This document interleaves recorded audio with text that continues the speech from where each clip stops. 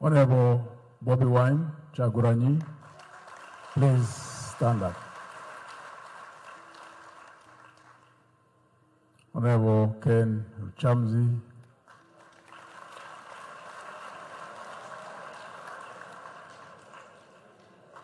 these are leaders of sister parties. They have got their delegation that they have come with. I see a delegation from the Democratic Party composed of prominent people. I see Honorable Mukaku Lubega seated on the other side. Dr. Bwanika, Honorable Mabike. I see the delegation from People Power. The red caps themselves will tell you who is as they sit there. Nyanzi, I see him seated in the front. Member of Parliament for Tiana, Honorable Zake, and the rest of the delegation. It's an honor to have you here today, colleagues, because there's a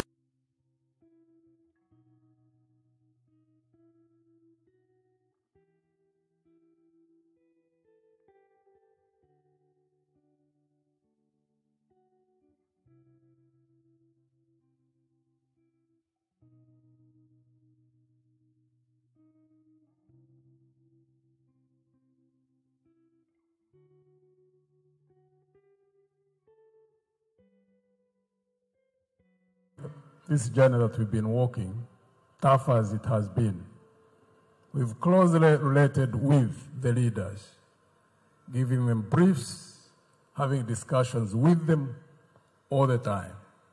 And whenever there are functions, they invite us and we go there. I also made assurances to them as the alliance that anytime, any of the leaders of these formations, when they invite us for any discussion, we will be there at any point of day or night. Because we're involved in a common struggle. We may have different, at times, ideologies, at times methods. Nevertheless, we have a common purpose, which we all subscribe to. So before I even go into any further into the speech, I would like to make a public pledge that as NT, even today, as we launch the new party, as I kept on briefing you, that even as we form ourselves into a party, that we look forward to working with you very closely, so that whatever is necessary for us to combine effort and be able to hasten the exit of this regime and put this country back on track. Any place you invite us, we will be there. And therefore, it gives us pleasure for you to honor us today by your presence.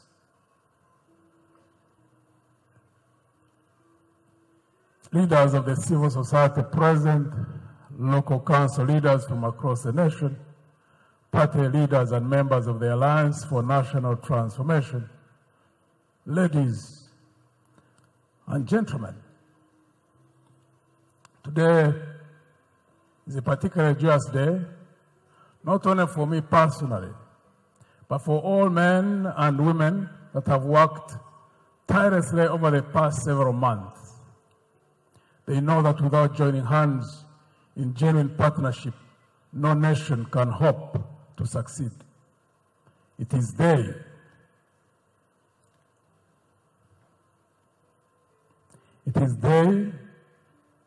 who have worked tirelessly in the gathering of signatures, in going through the tough in some of the districts, the environments where state agents, not all the districts, but quite a number of them, while they bear all that, and got the signatures, and then we were patient.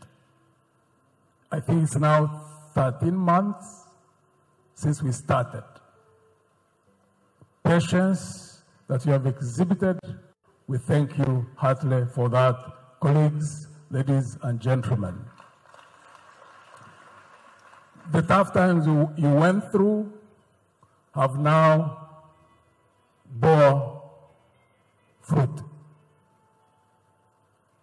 Today, I wasn't even so sure that I would say much.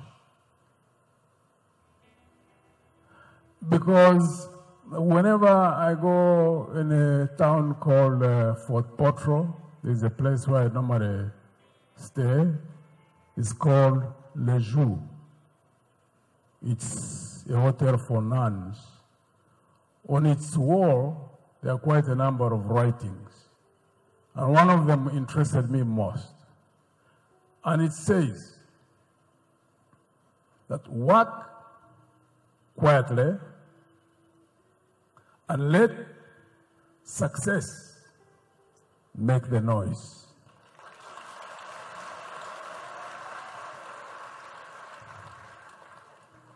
I was not so sure that I should say much today, but being a launch, I try and be very brief. In late 2017, a number of colleagues and I announced that we were to begin a national consultative process to help us renew ourselves for making a lasting contribution to our country and the next generation. Not everyone agreed.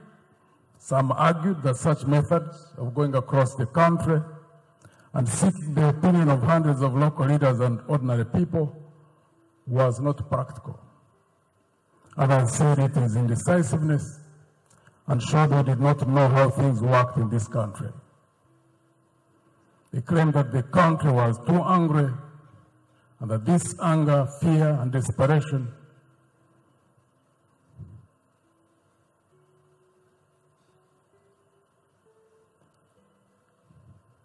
should be the cornerstone of organizing change and resistance. But we did it anyway, going to 18 sub-regions and spending time with the people we hope to serve. We know people are angry and tired, but we also know that fear and anger quickly turn into hatred and prejudice. A fearful nation is sapped of its energy to seek change on its own terms. When neighbors turn on each other and national politics becomes a blame game, chaos is normalized. A constant state of anarchy occupies the daily efforts of even the most committed and bravest amongst us. This has been the story since independence. Ugandans have been preoccupied with their own divisions, with little time to spare on how to forge ahead as a united force. Some of us are veterans of different struggles at various times in our recent past. We have fought in many wars and paid a personal prices for our convictions. However, no matter the sacrifices we have made individually, we recognize that real change only starts with unity. Unity itself is the revolution we have been waiting for. It is the only war worth fighting for.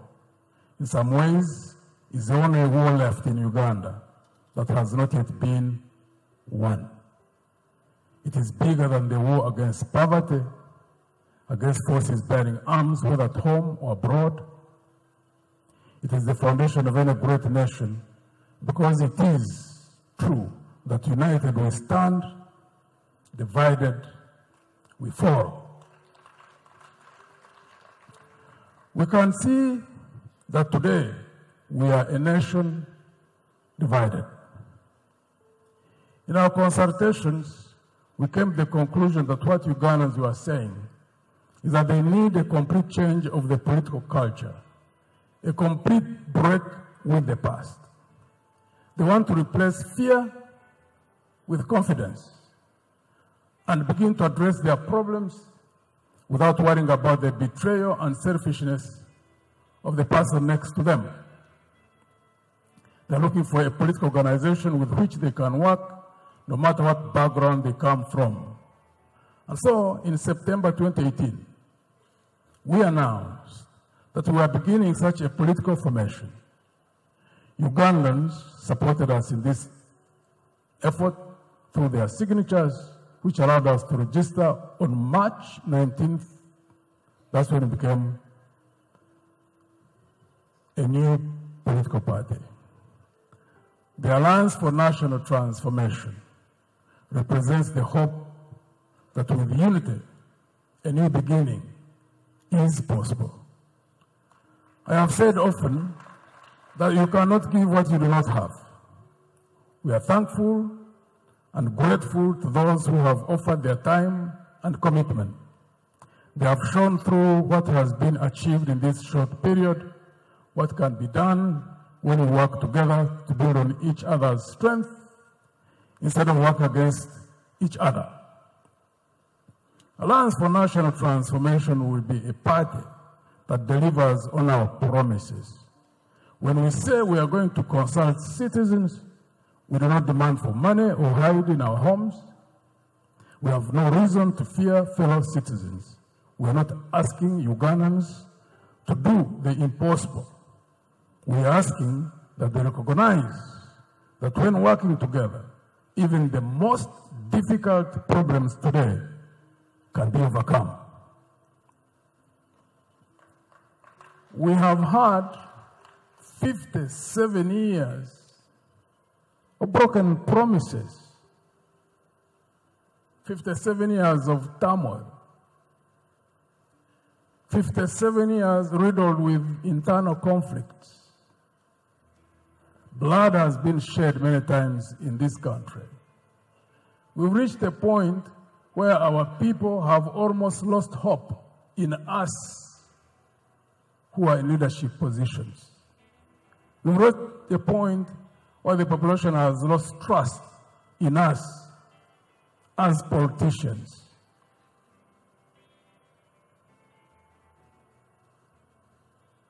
Currently, as we move forward, we are not even sure of how the transition is going to be managed. It's a question which is still under contestation. Whether it will be smooth, whether the country can slide into chaos, none of us is sure. And that's the worst place any country should find itself at. Where does it stem from? We have had 57 years of politics where there is inconsistency between theory and practice. We say one thing, we do something different. It has so completely eroded the faith and belief of our people that they can never, ever have any politicians who can be in power and do what is right. The spirit of our people has been so crushed.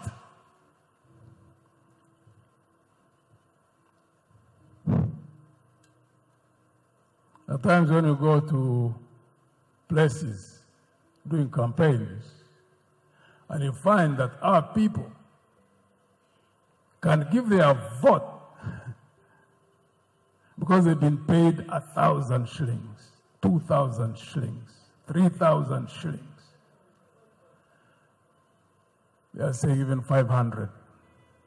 So one time we asked the areas where we were in some villages, what's the cost of a chicken? Because the peasants, the majority of them have chickens in their compounds. Most places, you find that the cost of a chicken is about 20,000, 25,000, 30,000. The question we pose to them is, look, you've given your vote for 1,000 shillings, but you own chicken which is 30,000. That's the level to which our people have been downgraded. That someone who has some property, even the poorest, that is worth 30,000 shillings, but is going to sell his right for 1,000 shillings. And colleagues, in the struggle, I think that is the toughest challenge we are going to face, even when we take power. Because to lift the spirits of the people, to regain self-confidence, to believe that there is nothing on earth that is impossible that they cannot achieve.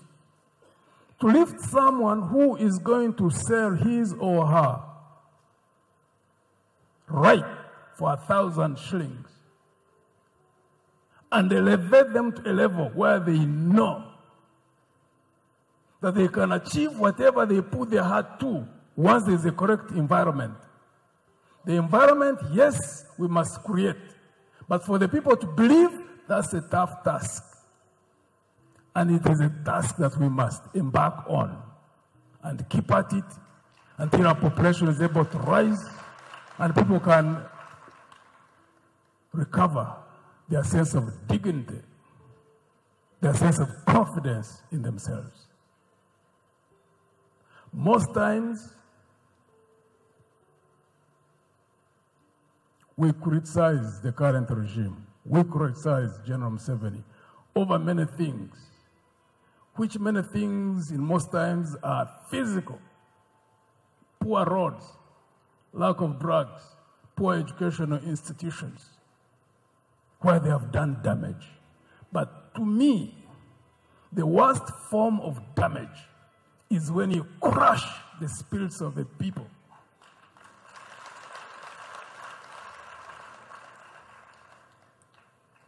That's where we are at. That's what we are continuing against. And that's what we must change in this country.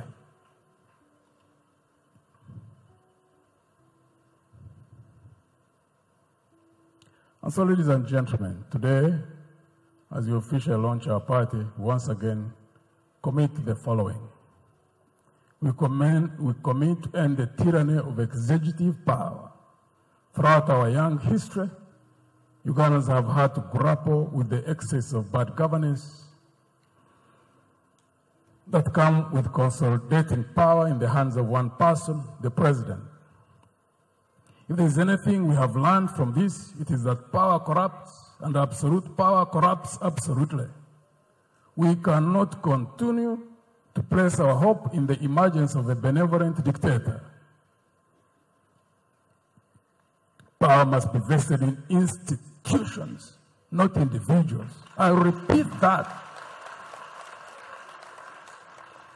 Power must be vested in institutions, not us, the individuals.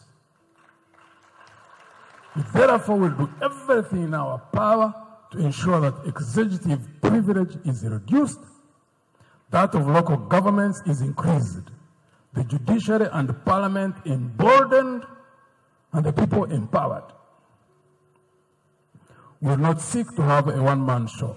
No single individual will be bigger than the collective. That's the culture we want to build in the Alliance for National Transformation. And we will make clear to our leaders that they are first among equals. 2, radically change our education and healthcare systems. A healthy nation is the beginning of a healthy future, and in an age where technology advances by the hour, we must prepare our children to compete with the best of the world. This calls for radical thinking of our school curriculum to enable our children to identify, nurture, and exploit their talents from the very beginning. We must equip our children with the ability to not only use computers, but make apps by their teenage years.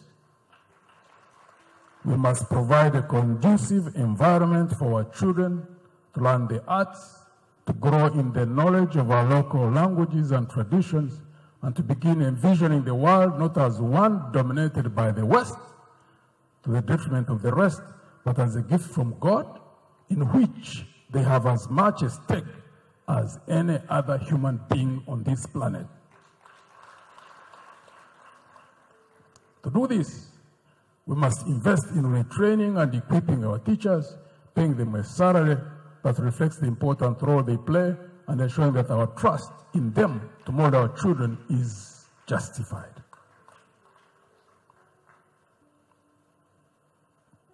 Similarly, our health workers and health systems need to be radically rethought to ensure that our medical workers and hospitals once again become the envy of the continent.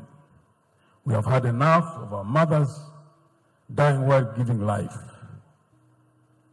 our sons and daughters dying before they reach their 5th birthday simply because they couldn't afford anti-malarial treatment.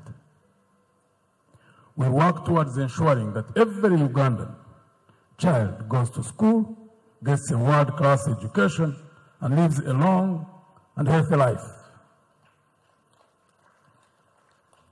3, to deal with the unemployment time bomb. Regardless of which side of the political spectrum you fall, it is impossible to deny the pervasive level of unemployment in our country. By some estimates, up to 80% of our people are unemployed or not gainfully employed. With the youngest population in the world, this means that the vast majority of our youth are living out the prime of their lives without purpose or pay. This is unacceptable. Yet, where others see despair, we see opportunity. Uganda is the most entrepreneurial country in the world, and although most of our people's businesses do not live beyond their first year, it means that with the right skills and support, we can be a nation of industry and technological advancement. The expertise in the area of innovation and creativity in this country is amazing.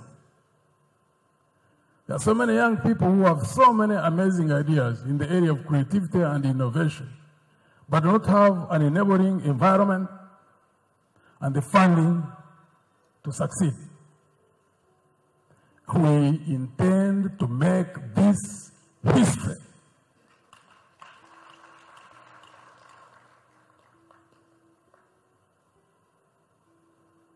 We will create a conducive environment and put in place mechanisms for funding innovations.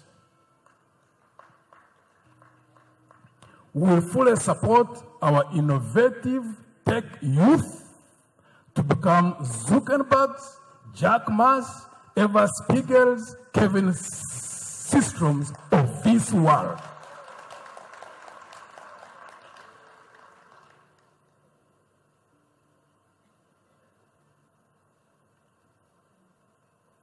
We were left out of the first 3 industrial revolutions.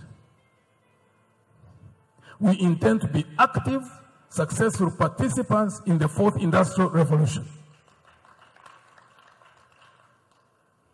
The world should wait to see Achans, Katos, Sempijas, Ninsimas, Chandigas playing in that international league of creators and innovators.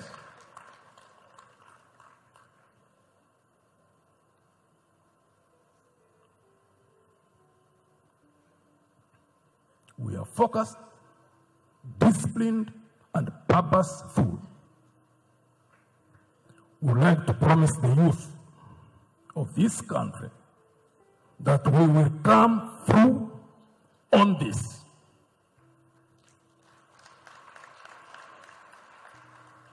I am going to repeat this for emphasis.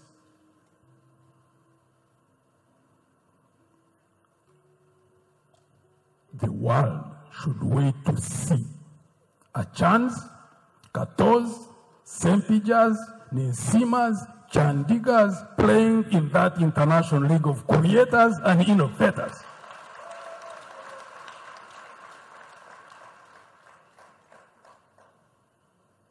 I repeat it a third time for emphasis. The world should wait to see Achans, Katos, Sempijas, Ninsimas, Chandigas playing in that international league of creators and innovators.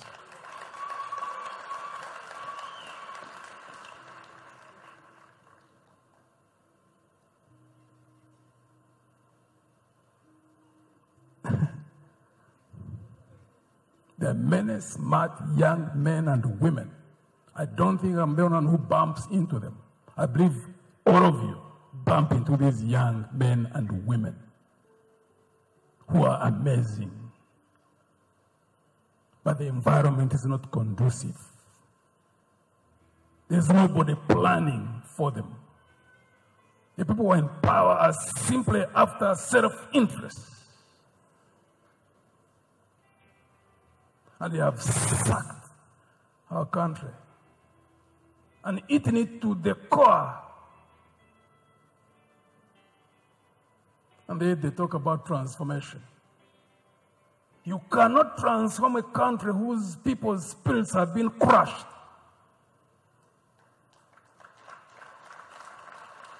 You want to transform a country, you start with the people. You motivate them. You create a conducive environment. You put in place special purpose funds to look at those who are innovators, to look at those who are creators, and you fund them. Not because you want 10% from them, but you recognize that when they are innovative, when they are creative, when they do things and succeed, they create jobs, they create wealth. They bring pride to a people. They bring pride to a country.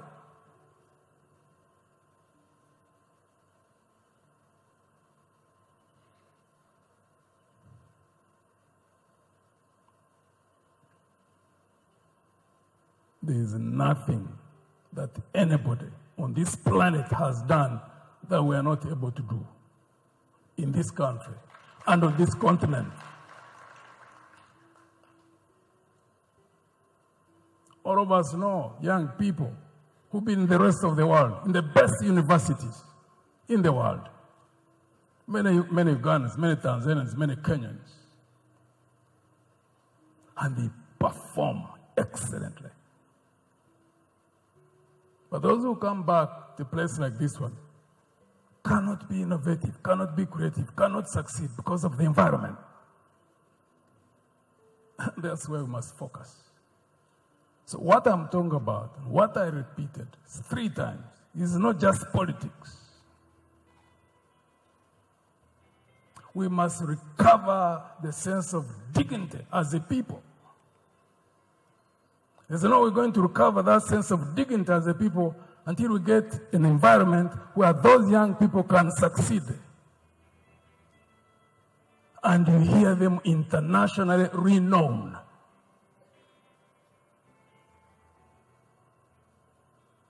I can stand on this platform and tell you without any fear that by the grace of God, we will achieve that.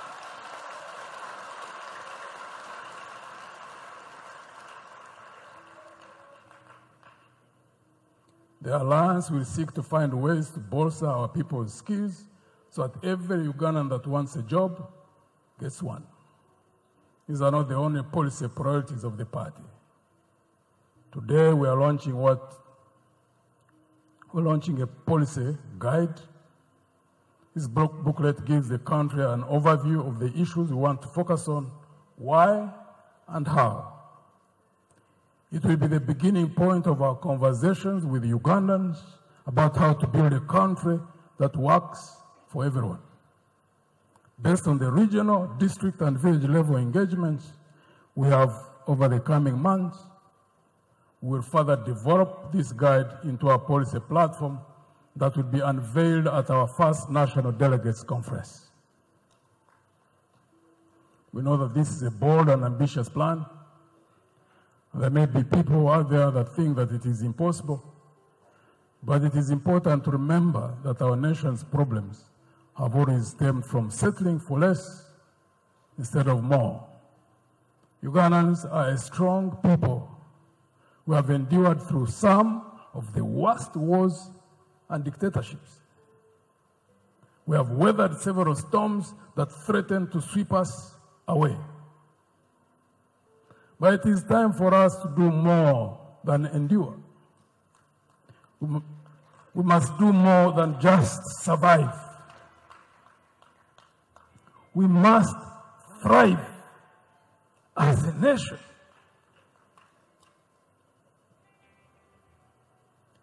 To do so, we must come together without fear.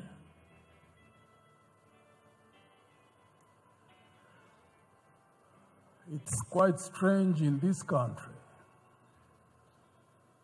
where you find two forms of fear. Those who are in power are fearful of losing power. And they are doing everything humanly possible to hang on to it. And then there are those who are led, who are fearful of taking power.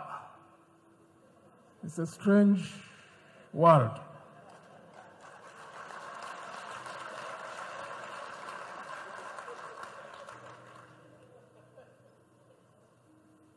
And so the Alliance is committed to a new kind of politics in the country. Where others doubt, we hope. While some argue about the practicalities of our plans, we will act upon them. And brick by brick, working together with each new member, we will build a new future. One that works for every citizen, one that we are proud of. 57 years of independence. Our analysis is that we are not in this mess because there have been lack of good policies. There have always been good policies. The biggest problem has been on the implementation of good policies. Another frightening thing in our country, people who are good, and they are the majority. People who are honest, and they are the majority. People want to see integrity in politics, and they are in the majority. People want to see transparency in politics, and they are in the majority. People want to see justice, and they're in the majority. But the nature of our politics as it has been practiced has caused such a toxic environment that most of those people stay out of it. That's another problem we have in this country. You bump into so many good people. Lawyers, doctors, accountants, teachers, nurses, people of all walks of life who are good, who cause success wherever they are. Tell them to join politics. They will flee from you.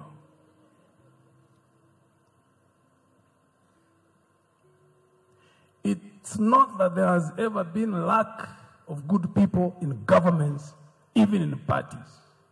There have always been good people in the 60s, in the 70s, in the 80s, in the 90s, until now. The problem has only been that we have never had a concentration or a dominant force, either within a party or in government, that would be the good people. They're always in a minority, they're always marginalized, they're always manipulated, And until we resolve that, I highly doubt whether there's going to be any other formula. Nature hates vacuums. Once there's a vacuum, it will be filled. So for those of you Ugandan people who keep saying politics is a dirty game, you don't want to go in there and get maligned. You don't want mud to be thrown at you. You know one thing. When you don't go in, someone else will go in.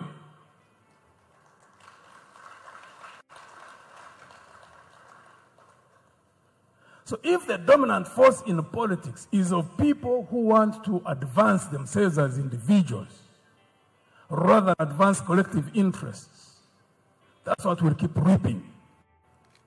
2, if you keep saying that politics is dirty, who on earth do you think is going to clean it up?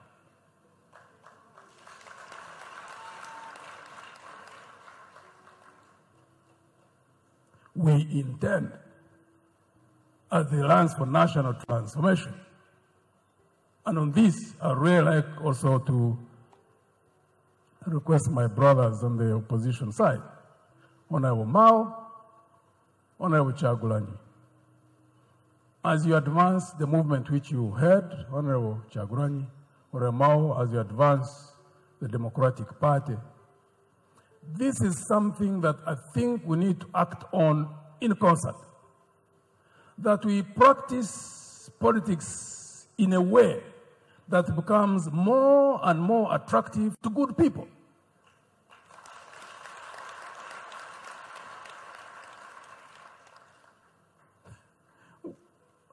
How can anybody think there is any other formula? Until there is a shift in the balance of forces, that the good people become the majority in politics, we will keep complaining endlessly. We know that those in government can't clean up politics. They have no will, they have no capacity, they're just trapped.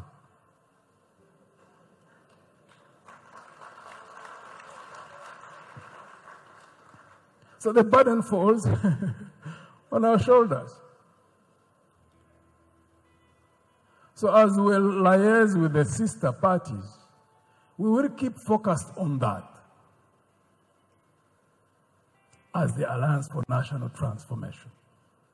Even as we go down to build structures, even as we go out to do whatever we do, our main purpose is to ensure that people see us through what we say, through what we do, and hopefully we do it in such a manner that good people get attracted to us. And they keep flowing in until there is a clear balance of forces in favor of people who are good, not only in a structural form, but across generations.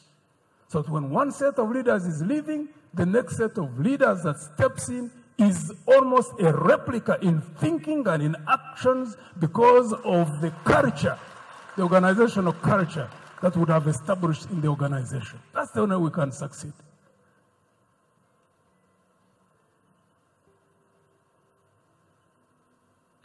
We will do everything that is within our human capabilities, flat out. Cut through whatever resistance there might be.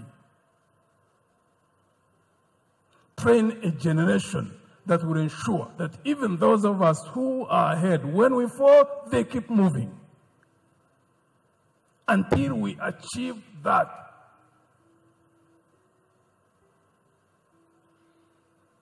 Because at the end of the day, this is not just about us as Uganda. It's a deeper issue than that. We are a people who live in an environment of humiliation as a people. And yet it is within our powers, it is within our capabilities. We don't have to add the will, and there's nothing that any other society that has achieved that that we are not capable of achieving ourselves. So we're going to focus a lot on that. Reach out to the young people. The Bible says that whatever a man sows, or a woman, so shall he or she reap.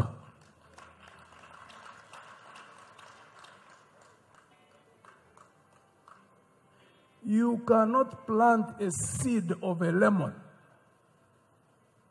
and go to reap an orange from a lemon tree. A lemon is bitter. You plant the seed of a lemon tree, as day follows night, you will reap a bitter fruit. You want a sweet fruit? Plant an orange.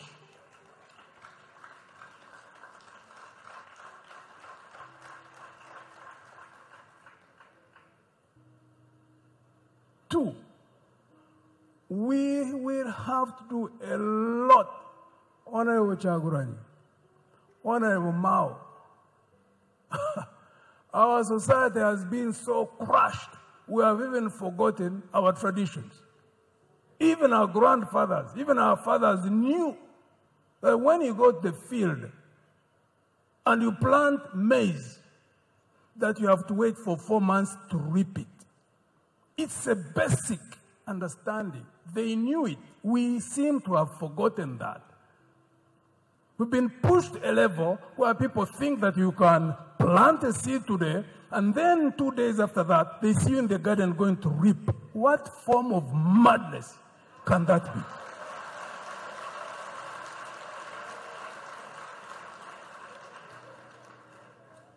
So we are dealing with a mindset problem.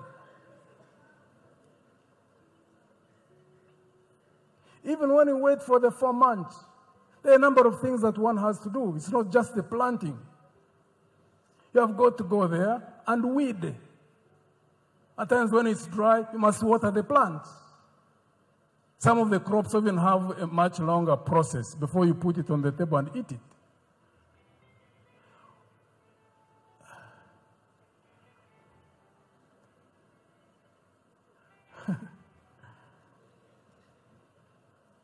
When General Museveni carries a sack of money, you find excitement all over the country. Youth waiting for a bag of money. How many youth do we have in this country? There are more than 20-something million people. It's simply not possible that anybody can give them money, seed money. But it's deliberate. It's something that those who are... Because when you want to govern a people without resistance, you crush their spirits. You reduce them to a point where they think they cannot achieve anything on their own, and therefore they must beg. We must change that understanding. We must change that philosophy. The Chinese say that rather than giving a man fish, train them how to fish. If you're required to fish, they'll go fish. We must change the philosophy of governance in this country. Again, the philosophy that drives us as the ANT, because there are two philosophies wherever you go, anywhere in the world. Whether consciously or unconsciously, any group of people in power will follow one of the two. There are those who believe that the end justifies the means, which means that you can do anything simply to get into power. They are there. They are all over the world. They are here. Our philosophy, we deeply believe, is that that has to be changed. So that our people, our population gets to understand that the process is as important as the outcome.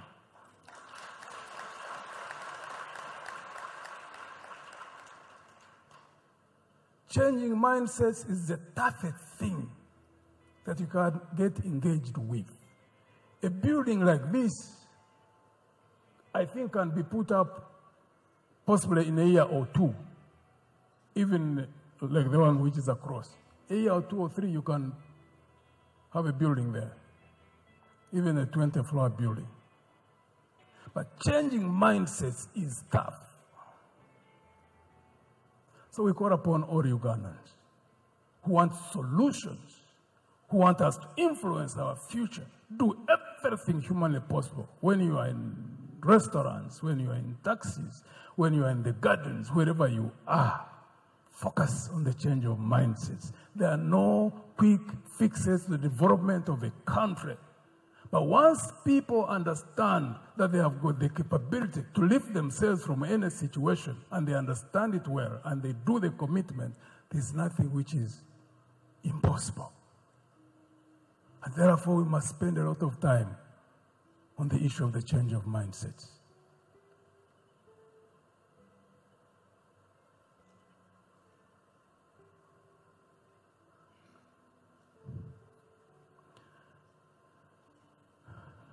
We are going to build the Alliance for National Transformation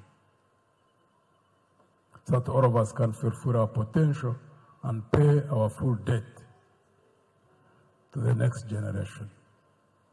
As I end, these young people who were here and what they were communicating to you, all of them are under 15. They come from different regions of the country. They are not old enough to join any party. But they are concerned about their future. And they were talking to us, the leaders, telling us what kind of future they want to see. They are 52% of our population.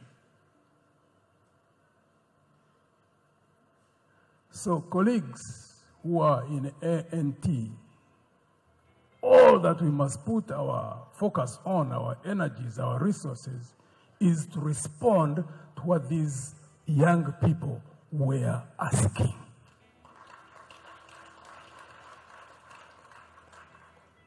If we can create tapes, all of us who are in ANT, so that any time you feel like faltering, you listen to what they were talking about. Because we are human, temptations come. But that we can keep listening to that message, I know that there is a generation ahead of us, and it is asking questions. And that it is those questions we need to respond to.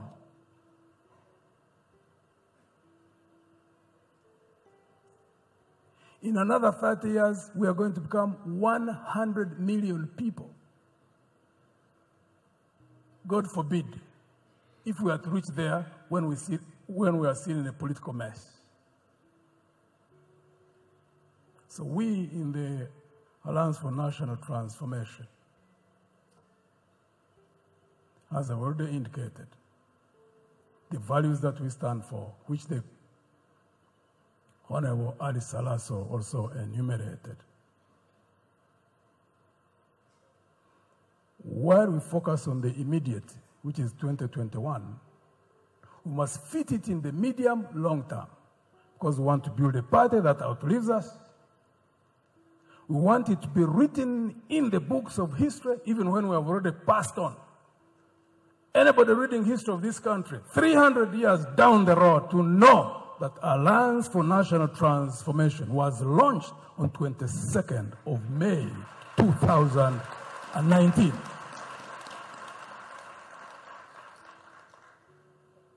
Tighten your belts. Starting next week, we are going to walk every village, every parish, every sub-county, every constituency, every district.